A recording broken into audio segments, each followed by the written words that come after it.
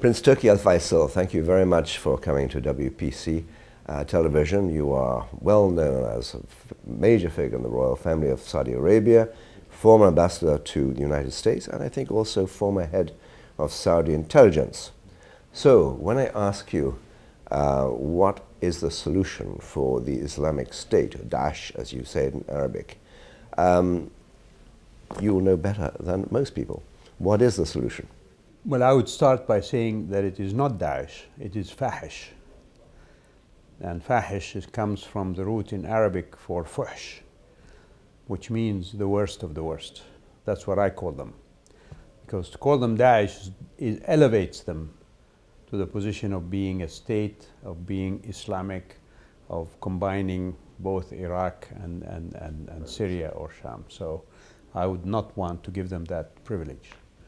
And I think that is one of the reasons why I believe that Fahish is more of a temporary symptom of a disease that will, unfortunately, if not treated well, if the disease is not treated well, we're going to have even perhaps deadlier symptoms coming in the future.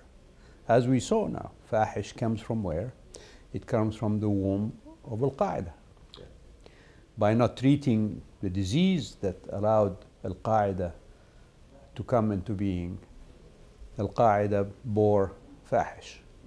And so this will continue if there are no solutions. And one of the problems, I think, particularly with the world community, and I wouldn't specify one country over another, is that our problems in the Middle East are treated in what I call the conflict management way rather than conflict resolution. Yeah. So the world accepts that the Palestinian people continue to be occupied by Israel as long as that does not become a major problem for the world.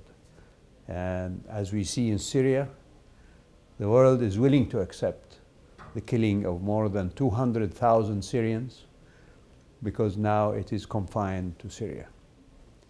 And in Iraq equally, since the American invasion of Iraq, the world is willing to accept Iraq as it stands today of ethnicities and sects that are fighting each other. And to each of these problems, there is a solution. In Palestine, you have the Arab world have presented the Arab Peace Initiative, which has not been accepted by Israel. Yeah. But nonetheless, you have the Quartet, the United States, the European Union, the Russian Federation, and the United Nations.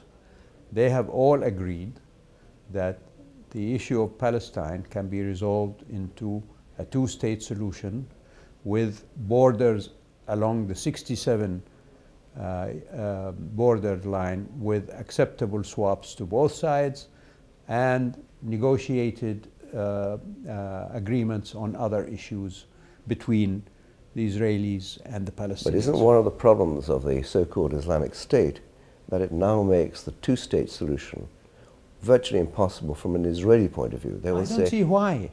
Yani, the Islamic State is not a new phenomenon. If you remember, there was Al-Qaeda before it. Before Al-Qaeda, we had the Palestinian terrorist groups, Abu Nidal, and all the other terrorist activity. That did not prevent the United Nations from passing Resolution 242, which Israel accepted. So the two-state solution has been on the ground since 1967, long before the so-called Islamic State, which I would insist on calling Fahish. Yeah. So from my point of view, that should not prevent us from achieving peace between Israel and the Arabs. And that is one way of resolving the issue of Fahish. Because you remove from Fahish's propaganda the plight of the Palestinian people, which they are using now Yeah, absolutely. You know, to expand their influence among Muslims everywhere. A final provocative question, which was sort of asked in the meeting. Isn't there a connection between jihadism in its worst forms, in the form of so-called Islamic State, and Salafism or Wahhabism, what you want to call it?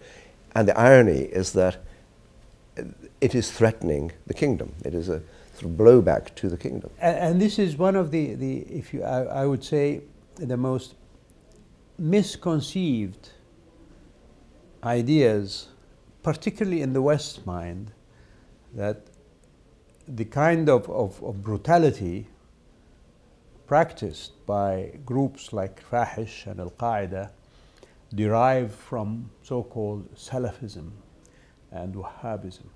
If you look at the word Salaf in Arabic, its true meaning is antecedent.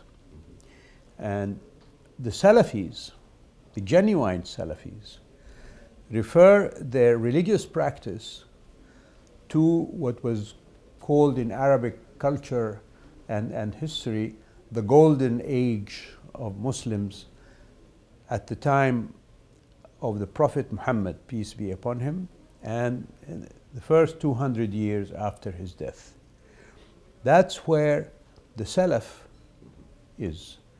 It is in Sunni Islam, it is the four principal Sunni teachers whom all Sunni Muslims follow, one or the other. We in Saudi Arabia, in our judicial system, we follow all four of these teachers. They are Ibn Hanbal, Ibn Malik, Abu Hanifa, and Shafi'i. And these are not the brutal progenitors of H.R.H. So that's one aspect. Wahhabism, on the other hand, is a term we in Saudi Arabia do not define ourselves as Wahhabis, because it implies that we follow another sect than the Sunni sect. We are followers of the Salaf, of Ibn Hanbal, Abu Hanifa, Shafi'i, and al-Maliki. And it is this also misconception in the West that so-called Wahhabi Salafi progenitors of H.R.H. is what brought about this really horrible situation we have today. And I think the West in general, and particularly in the media, you have to be very careful how you use these terms. It's like saying, for example, someone is a leftist without definition of what a leftist is. And it becomes kind of meaningless. Well, absolutely. Inshallah, we'll be better. Thank you. Thank you very much, Mr. Turki Al-Faisal.